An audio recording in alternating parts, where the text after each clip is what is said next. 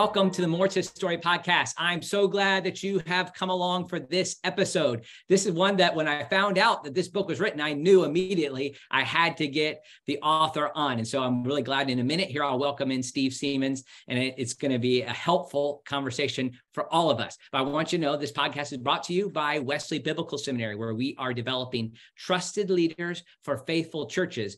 And this summer, we have been overwhelmed by the way that the Global Methodist Church has come to us at Wesley Biblical Seminary after we were an approved institution. And then we started our course of study for people wanting to enter or seek credentials to be ordained ministers in the Global Methodist Church. You might not believe this, but we've added 250 students to our school here. And we have now, we have 600% growth. And so we are building the ship while it is at sea, but it's an exciting time as we're serving these students who are incredibly hungry. And we have a variety of offerings that we would love for you to consider, from a Wesley Institute, which starts just after Labor Day, which is a program that takes people through every book of the Bible and the Bible track, or 9 months of theological studies as well. So that's kind of for lay people, Sunday school teachers that we have in mind for that. But then our course of study for the Global Methodist Church, Masters, MDiv, MAs, MDiv, Doctor of Ministry. We'd love for you to think about Wesley Biblical Seminary. You can find out more about us at wbs.edu. And secondly, I'm so thankful to my friend Bill Roberts, who helps sponsors this podcast. He is a financial planner who comes at that from a Christian perspective and really helps people, particularly pastors, think about the way they can approach retirement. That's not something that really I think about very much. And I'm so thankful for people like Bill who can come alongside of people to help people with that. So you can find out more about him at williamhroberts.com. And finally, I want to make sure you know a couple of things are coming from the More to Story podcast. One, I have a free resource available for people. It's called 5 Steps to Deeper Teaching and Preaching. I know that sounds a little gimmicky, but I really believe it's true that if we can take time to learn how to read scripture well and to think creatively about how we present it, I think God can use that in your life and in your ministry. So there's a video teaching and then an 8-page document that you can get for free if you sign up for my email list at andymillerthird.com. That's andymillerii.com. And at the end of the month of August, I have a new small group study coming out on heaven. And it's 5 sessions. We're about a half an hour each with discussion guides. So be on the lookout for that. That might actually be out by the time this podcast comes out. All right. I'm so glad to welcome in my former professor and friend, Dr. Steve Seamands. Steve, welcome to the podcast. Hey, it's great to be with you, Andy. I think I was with you back in February, right? Sort of at the front end of the Asbury outpouring. We were talking about what God was beginning to do here. And but it's great to be back with you again. Yeah. Oh, and people might recognize you're sitting in the same seat. And that was a Sunday afternoon. And I was so anxious to want to be a part of the revival that I just had to find. And I knew you were there and I knew you'd be able to share. So that was a real delight to hear about what your experience with that. And also kind of the beautiful way that it bookends it, or is a part of like the beginning of your ministry while you were still in college. And then here in retirement to be able to experience that. Before we go into your book, you know, we're now 6 months after the outpouring. What are you thinking about these days as it relates to what happened there? Well, I think that the Asbury outpouring was a kind of a signal, a sort of a shot heard around the world sort of signal to the body of Christ globally, that the Lord is up to something.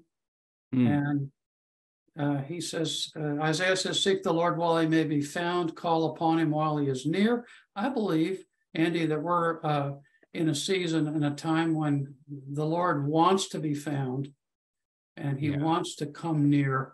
If we will, humble ourselves and pray and seek his face and turn from our wicked ways, he'll show up. And if we'll just simply say, Lord, what do you want to do in my community, my sphere of influence, my life, my congregation? What do you want to do to bring renewal and awakening? And we'll sort of live into that. I believe we'll be amazed and surprised at what will happen.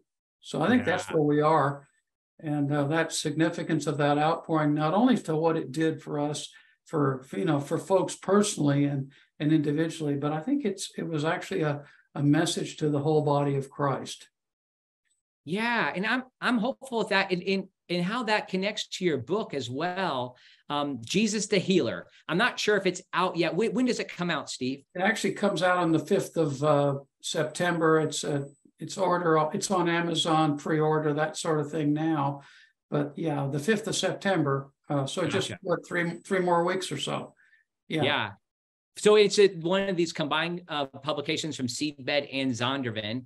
So I'm really thankful for this to come at this time. And it's interesting too. Of course, you helped me think through these type of things when I was in your class, maybe not to be too tribal in the sense of like, all right, we have a Wesleyan voice coming through. It's like, it's bigger than that, but there is a Wesleyan accent and a kind of a pan-Wesleyan perspective. But there is something about like maybe why God's led to the point of having the outpouring as it is, and even a book on healing, because I'm sad to say that there have been people who, when they just even hear that word, they think and they maybe push away a little bit. But there might be a way that this comes from the Wesleyan tradition that makes it easier for people across the body of Christ to hear. Do you think that there might be a connection between that idea and even the recognition of the outpouring? Yeah, I think the focus in the outpouring on the holiness of God and just that that Wesleyan center, that true north, as it were, was very significant. And someone even commented on that in an article that he wrote in Christianity Today about the outpouring. And I think in when it comes to healing, we Wesleyans are between the cessationists over on one side, who are skittish about healing, and some would even say healing is, was for the first century, but it's not for the present age. Most folks, I think, have pretty much cast that idea away or aside. Sure. I think the role of healing in the global church is just so immense and huge and significant that it's kind of hard to be a cessationist today.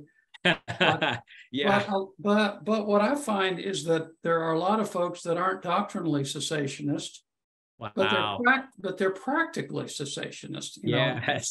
They're still kind of skittish about healing, and we believe that God can heal, Jesus can heal, but we're really not expecting that much in our context. So on the one hand, there's that extreme, and then the other extreme is Pentecostals and charismatics who have really dived in to healing, and oftentimes are gung-ho about healing, but sometimes have gone off the rails a little bit in some of their teaching and some of their understanding of healing, and sometimes gone to an extreme. You might say one group underbelieves and the other group overbelieves. And I really think there's a Wesleyan middle that would call the folks who are skeptical to be more open. After all, this was one of the three primary things that Jesus did in his ministry, preached, taught, and healed. But also on the other side, charismatics and Pentecostals, who I think many of them are actually looking for something that's more balanced and biblically rooted and grounded, and that can help them do that actually more fruitfully and helpfully. So I'm hoping that actually this book, Follow the Healer, will sort of serve as a bridge between both of those, or in the middle, stand in the middle, and actually just encourage us all to be able to join Jesus in his ongoing ministry of healing in the world today in a more fruitful way than ever before. Amen. Yeah, I hope so. That you said something in there that it's been an emphasis in your writing and teaching and preaching that I certainly, like, I don't know how to say it, Steve, like in the right way. Like, I'm one of your children in the ministry, so to speak. So people might pick up an accent that has Steve Seamands in it. And so I've tried to say this in my own work, but you've emphasized the importance of, and this book does it too, whose ministry are we talking about here? And you just highlight it, but go ahead and help people get this point. I mean, we have people listening across kind of like denominational perspectives, but a lot of our folks are connected to various seminaries, and we often talk my ministry, but whose ministry are we talking about? Yeah, when I came out of seminary, Andy, I tended to think it was my ministry, and I was offering Christ to them, Right. And about 5 years into ministry, I came to the realization that actually all authentic Christian ministry is really just a participation in the ongoing ministry of Jesus Christ. Yes. I tend to think, he had a 3-year ministry, and then he rose from the dead and ascended into heaven, and he's in heaven, and now the ministry is in our hands. But actually, I think the resurrection of Jesus from the dead was not only the resurrection of his body, but it was the resurrection of his ministry. Amen. And he's only just begun. But now he does it through his body, the church, through us. But it's the ongoing ministry of Jesus. And whether you're teaching a course on preaching is the ongoing preaching ministry of Jesus.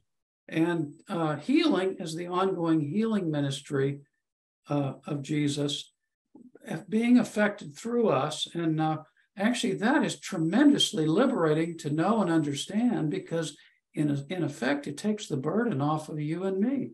Mm-hmm. Amen. If it's his ministry, then I join him. Then I quit praying, help me, Lord, to do it right, to Lord, help yourself to me. Amen. Help yourself to me. Take me and use me, but affect your ministry in me and through me. That is so critical to understand if you're in Christian ministry, that all your ministry is really joining him and his. And then it becomes an adventure. Right. I just preached this morning at Wesley Biblical Seminary's chapel, and I preached from Psalm 104, and there's an interesting passage. The ESV and the King James Version translate a verse there differently than any other translation. It says that that God, he, in this point, he rides on the wings of the wind. And this says after he wraps himself in light. Very familiar psalm. But he rides on the wings of the wind. But the ESV gives a more wooden translation, and it says he makes his messengers winds. Okay, so the idea here that is like, I think it's other translations you say he makes the wind his messengers, but the idea is that we are the wind that he rides on. I think that's what is trying to imply. In that, there's an adventure with this. Like, we somehow get invited in to his work, right? And we participate with him in the task that he has in redeeming the world.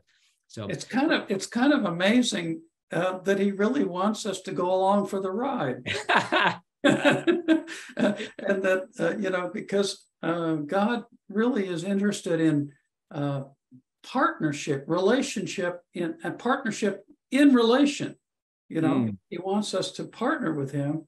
Kind of like he says to Adam way back in the garden, well, hey, you name the animals, man. And but I really think that that's his desire. He wants us to partner with him. Sometimes intercessory prayer is like that. He puts on our hearts the things that he himself longs to do and wants to do, and then we pray into those things, and then they happen. Right. It's a mystery why he would choose to use us, right, and how he uses us. But man, I'm so thankful he does. Amen. It's so fulfilling. At the same time, sometimes people don't they might embrace that side of it, maybe in preaching ministry, but maybe not the healing side. And you work through. I saw a footnote as well that these 5 ways that God heals. And maybe you could tell us about the source of that too. I saw that. I thought that was interesting that it comes from a few different people, but nevertheless, I think we might not have time to go over all 5, but And I think that's a really helpful way to bring people in to the variety of healings that can happen as we enter into Jesus's ministry. Yeah, I heard actually Dr. Frank Stanger, who was the president of Asbury Seminary when I was a student, first talk about the 5 ways Jesus heals. And I think he may have actually gotten some of those from E. Stanley Jones. I'm not exactly sure, but I think that might be the source of them. But they've really been helpful to me to understand that Jesus is both, our creator and our redeemer, and he's the Lord of heaven and earth. And he works, first of all, he heals directly and supernaturally. When we think of healing, that's the way we tend to think of Christian healing. But that's one of the ways he heals. But secondly, he heals through medicine and through doctors. Yes. Here again, this partnership things. I think a lot of them don't realize it, but they're partnering with him. Wow. And, as he heals through medical science and doctors. And so we should encourage people to go to physicians and pray for our doctors that God would lead them and guide them as they diagnose us and as they prescribe things for us and so forth. God heals also through the healing powers of the human body. He's built healing into our system, as it were, our immune system. And, you cut yourself and your blood starts coagulating, and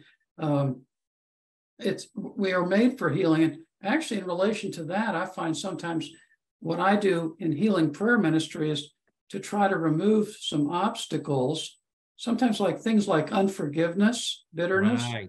And I could mention some fear, anxiety. These kinds of things actually keep our bodies from being able to function the way God intended them to sometimes. And I've had occasions where when we were able to help this person, let's just say forgive someone, that a physical problem that they had literally just went away on its own. Wow. Yeah. I've seen that happen. But he heals through the healing power of the human body. And then there's the healing power of my grace is sufficient for you. Like he gives Paul with his thorn in the flesh, that he enables us to live victoriously, sometimes with afflictions and with things that won't get healed till heaven, as it were, that we live with, But I've known people who have exhibited a great measure of grace in their life. It's been astounding and a joy to actually watch them as they live triumphantly and joyfully with infirmities and things that God doesn't heal. And then lastly, the healing, Jesus heals through victorious dying. Wow. And speaking of Wesley, Andy, one of the things I didn't realize at the time when I heard that from Dr. Stanger, but much later on, when I went back and studied Wesley himself and his practice, I realized, hey, he had actually a strong emphasis on all 5 of those, and they all show up. And so there's that kind of balanced understanding of healing. And one of the things that actually leads me to conclude is that Jesus actually always wills to heal. So I don't pray, Lord, if it be your will, heal this person. But I just don't know which of these 5 or which combination of these 5 sometimes Jesus wants to use to heal this person. So, it's not a question of if, but how, you might say. Interesting. And anyway, that's really helped me. And I think those of us in healing ministry need that sort of full or sort of inclusive understanding of the way Jesus heals. Well, I'm going to just list the 5 here in a second, and I want to ask you more specifically about the last 2. But it's the first one, directly, which is like through supernatural healings, doctors and medicine, using the body as the third, the natural ways that God heals us, then bestowing grace in difficult circumstances, and then victorious dying. So those are the 5, just in case people are taking notes. But, some might push back on number 4. Like, is that really healing? How can that be healing if somebody's not healed? Like, it's just a grace that helping somebody just to learn to deal with something. I don't know. I'm trying to play devil's advocate here a little bit. Yeah, a little bit. And I understand that. I just go back to that passage in 2 Corinthians 12, where Paul talks about his thorn in the flesh. And he actually says that my grace is sufficient for you, for my strength is made perfect in weakness.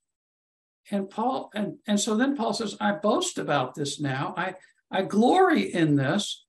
And it seems to me that perfected strength made perfect in weakness and glorying in our infirmities, that's a work of healing, and that's a work of grace. You know? That's not just managing to sort of hold on, as it were. And so I see that as actually a form of healing. Yeah, that's helpful, and I think that's a helpful idea to think about what you just said. Not to make it conditional. If it be your will, to get us out of jail free card, that we're not so worried in case something doesn't work, but that God's healing can come in each situation. The last one, this was really helpful to me when I read this, and I read it in an article version, then in the kind of the proof version of the book that you have, dying grace, the healing of death.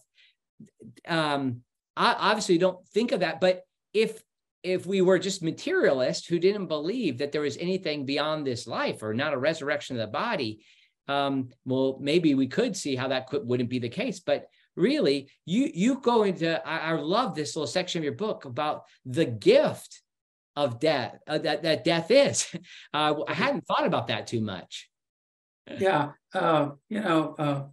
we Americans, that's one of the taboo things we don't talk about, isn't it? And we tend to avoid death, but actually, it's that which takes us actually into the life to come, and actually prepares us then for the ultimate resurrection of the body. It's really interesting. The early Methodists really strongly emphasized this, and part of this, it actually came out of the Puritan tradition, that your deathbed was supposed to be a sort of a pulpit. That not only, were you supposed to hear loved ones come and sort of say their goodbyes to you, but that you, as a believer, as that veil between this world and the next gets real thin, and sometimes people, when they're dying, they kind of move back and forth a little bit. And lots of examples of that happening, but that you actually have some things to say to people and to share with people. And so, John Wesley included in the Arminian magazine accounts of people's victorious dying. They called it happy deaths. Yes. So, I think we need to understand that. And actually, it's something that I don't think we in the American context have taught people much about, or talked much about, and maybe we need to reclaim a little bit too. We sort of turned the whole dying process over to sort of a biomedical perspective framework, and we've lost some of the actually traditional Christian understanding on the art of dying and preparing to die, So anyway, there's a whole lot to say about that. Well, in my tradition, growing up in the Salvation Army, we called when somebody dies, they're promoted to glory. Right. We have this, and on top of that, there is this. You talk about something that happens when somebody dies. I think somebody who lived relatively close to you, I don't even know their first names, but the older Moultons, Colonel Moulton, I think he used to live on the same street as you. When his wife died, she had lost her memory, but very close to the end of her death, she sang all 7 verses of "O Boundless Salvation." Oh, wow. It was like truly this pulpit type of moment. And like, God does give this grace, this deathbed grace, and I love the idea of thinking of it as a pulpit and also connected to healing, like this bigger picture than just the healing that can come in one moment, physical healing, but this is a part of the way that we can continue to pray. Right. I love that. Now, one of the things I wonder is, like, as I think about some churches that are maybe responding to the signal call, like we said, that comes from the outpouring, and at the same time, there's thousands of churches that have disaffiliated from the United Methodist Church, becoming Global Methodist or partnering with other denominations, and then other people too are just wanting to be a part of they sense something new's happening. What could you say for some of these churches that might want to emphasize healing ministry more? What are some steps that they could take to do this in their churches? Yeah. Well, if I were a pastor or a part of a leadership team, I think I would encourage them, number one, to just spend a few months in prayer, saying, Lord, is this something you want us to focus on and emphasize a bit? And then maybe begin to do some things. For example, if you've never prayed for or invited people to come forward and maybe be anointed with oil and receive prayer at the end of the service, or sometimes in churches they'll do it when they have communion Sunday after folks have received the elements. They can go over to a couple of people, some stations, prayer teams, and receive prayer for healing. Yes.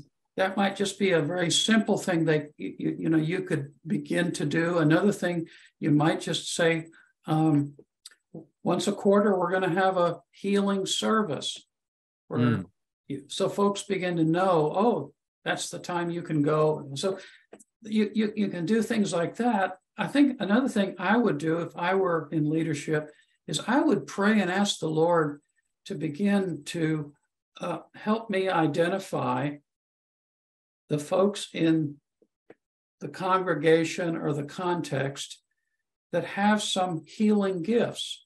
There are healing gifts of the Spirit. There are spiritual gifts that go along, you might just say, that are related to healing.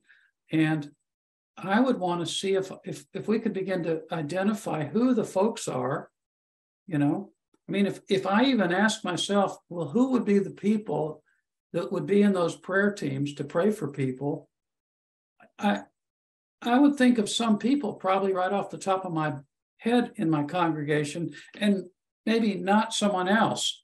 I might want to actually be the person that's administrating something, or that is in the financial end of the church or something. Fine, you get people, but I'd want to say, Lord, would you begin to draw those people, begin to call those people out.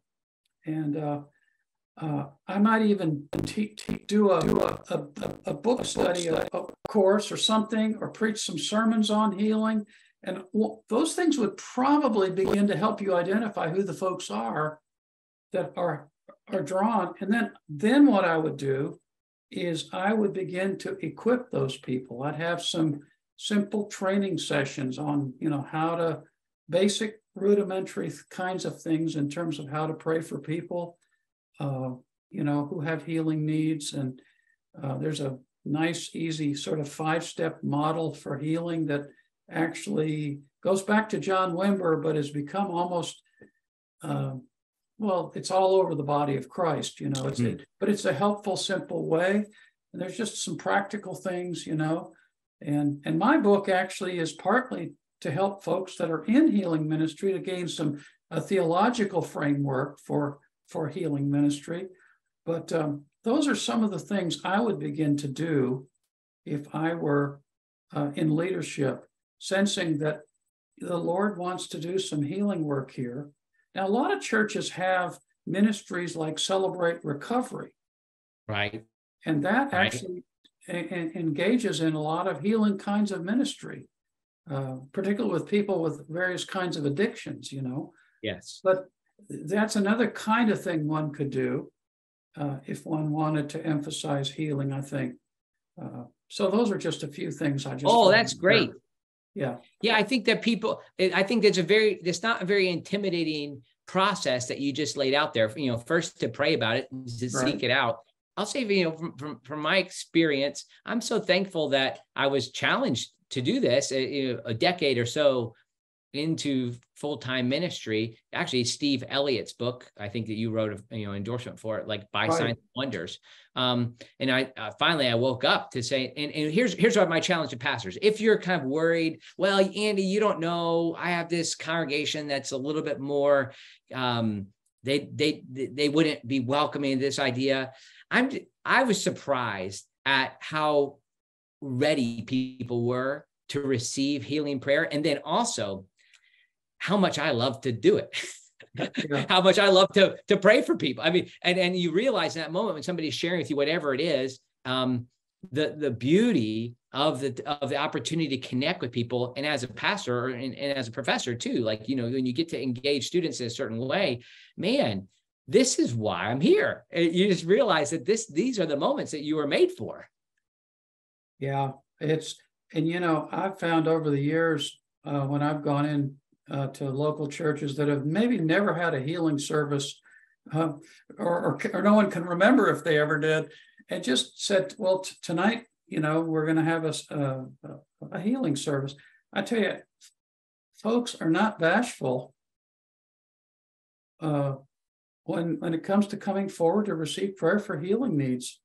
They and like you said, I think it's a wonderful way to express God's love for people. When they come forward, and we pray for people. I like to say, I'm not in management, I'm in sales when it comes to healing. I don't know how God's going to heal this person, but I just want them to experience God's love for them. And so, like you said, this is what I was made for as a leader. I want to do these kinds of things because you're hitting people at a point of where they really feel a deep sense of need. Yeah, I think you'd be surprised if you will just do it, even though you're a little skittish and afraid. Folks will come. Yeah, they want to receive prayer for healing.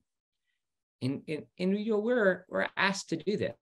This is something that we want to obey and follow Jesus, follow the healer. We're asked to pray for people who are sick. So let's and pray. We're given instructions in James 5 as well. So. And you just mentioned something too I want to follow up on. You said that you're wanting to give a little more theological foundations for folks who are in healing ministry. Tell me about that. Like, what are some of the areas that you feel like this book makes up for that's missing in some of those healing areas?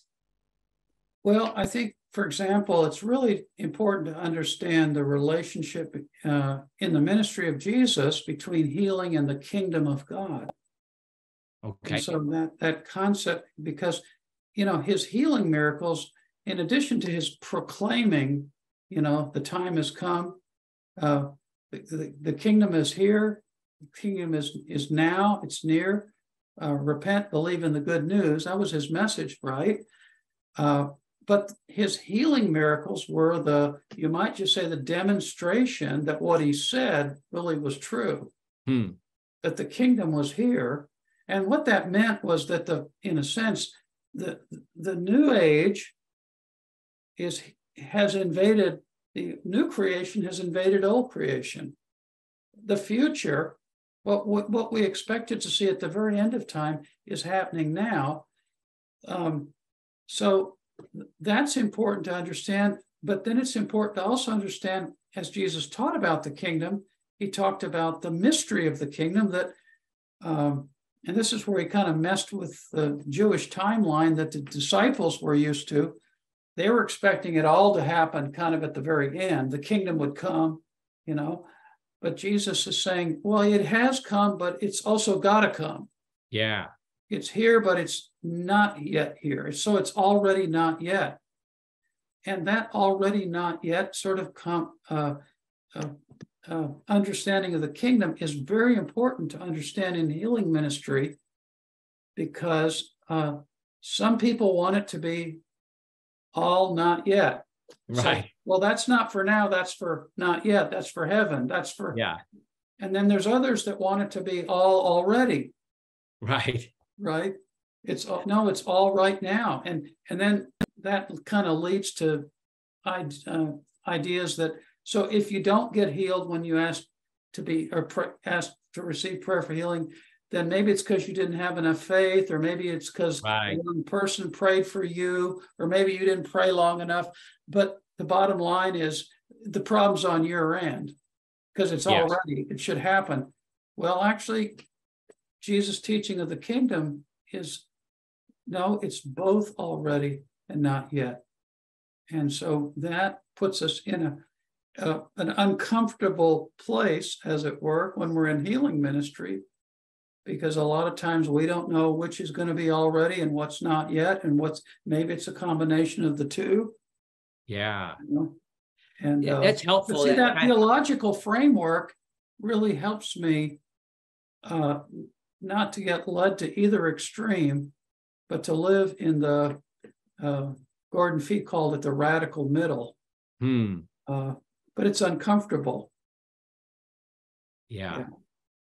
Going back to those foundational pieces, I think it's helpful. Like, and some people might say, oh yeah, I've heard that already, not yet. But really, like, often if we think back to these foundational, almost like the grammar of the kingdom, can help us to think about the way that we might be missing points. I think like the same thing is true, like even just going back to the grammar of the language of what our ministry is, what we're entering the ministry of Jesus. What is a sermon? Like, what a sermon's a place where various congregations, a text, a preacher, and an occasion come together. Well, what is healing? This is a place where there's this tension between the already and not yet. So I appreciate that focus. See, the thing about that is, Andy, it's like these are foundational things, but they have profound practical implications. And for example, if you're a preacher and you don't understand that actually your preaching is an extension of the ongoing preach, then you're going to take the burden of that on yourself, or you're going to see it simply as a little talk that you're doing. That's no, and so that's why I felt like that's why I've been teaching theology for a long time, because I really believe it's so practical. It has such profound implications, and it's actually very freeing too when you get it right. Have you been engaged in, ever since I've known you, you've been engaged in the emphasizing and teaching about healing. Has this always been a part of the work you feel like God's called you to? Well, my dad wrote a book called Healing for Damaged Emotions. That's been translated into 35 languages. And so I grew up around healing, et cetera, as it were. I was a pastor for 11 years. But actually, there was a critical point in my life. I was about 40 years old when I really connected, and we were going through some family trials and difficulties raising teenagers, and that rattled my cage.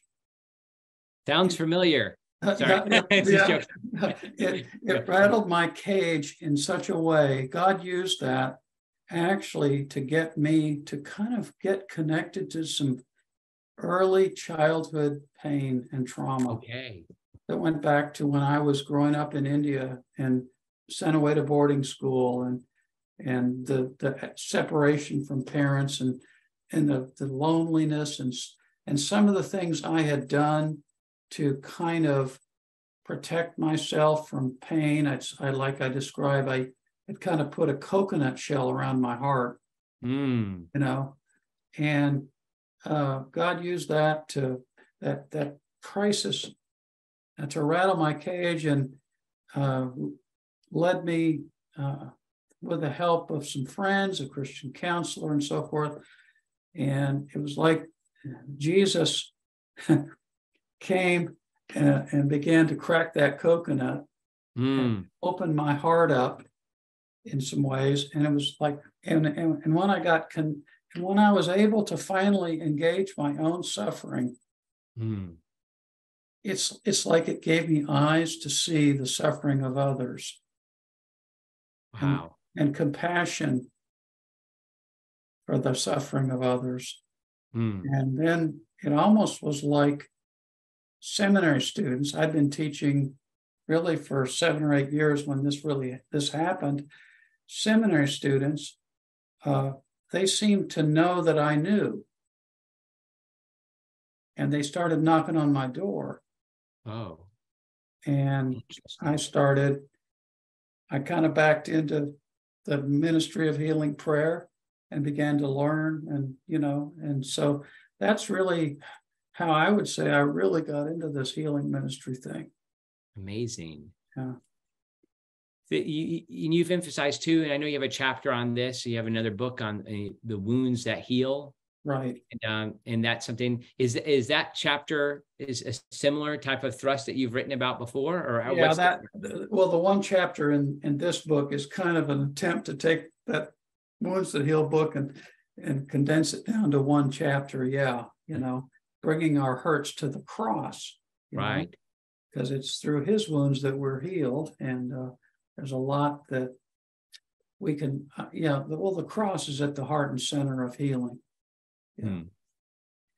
But Steve, I'm so thankful for this book. And I think as people are looking at this new moment, I hope they'll go to this. I hope they'll seek it out. And you're going to be doing some things as well in rolling this out. I know it might seem self-promotion, like a little too self-promotion-y, but go ahead and tell us like some of the things you're going to be doing in the next couple of months with this book. I think people might be interested in participating.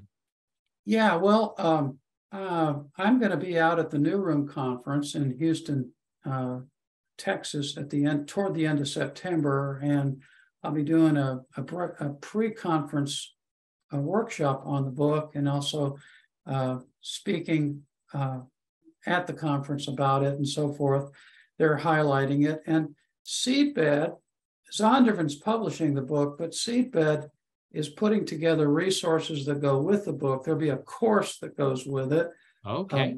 Which will include, videos based on each chapter, and discussion guide and questions and so forth, and also even some sermon outlines and guides for pastors that want to preach through it.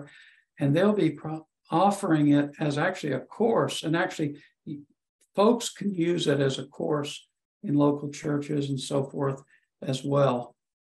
So those are some of the things that are going to be happening, in addition to me doing some podcasts like this and just letting people know that it's out there. That's great. Well, I'm so thankful that they're emphasizing this, and that that God led you to not just have this ministry, but to write about it and help others of us to find ways to incorporate this and to teach on it as well. So do you have any other projects coming up? I know you might not want to think about them right now. You're getting this book across the finish line, but I can't help but be interested if there's something else cooking. Well, there's something cooking, but I'm really not ready to even talk much about. I just want to get through this season, for the next few months. It's been a long time coming. And I'm just excited because I really believe that this book is for the church right now. Yes. And, I pray and hope that the Lord Jesus will use it to encourage his body to join him in what he's doing in his healing ministry. Amen. Well, I'll often ask the question, is there more to the story for somebody? Like, so I'm looking to see, like, maybe there's something you won't talk about on another podcast. Maybe there's a hobby or something that you have. So is there more to the story of Steve Seamands? Well, I think so. Well, we can talk about that. Okay. And figure something out. But yeah. Is something with grandkids that you like to do, or is there something like that that is a part of your life you don't talk about very often? You could share with our audience. I like to play pickleball with my grandkids. I used to be a good racquetball player in my day, you know, and so now I've picked up pickleball, and we had a family vacation recently, and we just had a ball because I could play and my kids. And my grandkids now are mostly in high school and college, so we just had a ball playing pickleball, you know. Yeah. So that's a lot of fun for me, you know. But I'm slowing down, and I exercise and walk, etc. But I'm trying to learn how to live within the limits. You know, it's somebody said to me recently, and I think it's just really true, when you get to be I'm in my mid 70s, and it's no longer so much about time management as it is energy management. Okay. So you gotta do it when you've got energy, and then you hit a wall sometimes and there's just nothing left in the tank, and that's okay. Yeah. So I'm going to take that video, and I'm going to keep it for a later time. Yeah, we'll talk about that. Yeah. So I can remember. Yeah. That's great. Well, thank you so much for writing this book, and for your, regular just writing and teaching ministry, Steve. Of course, it's meant a lot to me, and just to be friends with you through these years, and the ways you've prayed and supported me so many souls. Thanks again for coming on the podcast.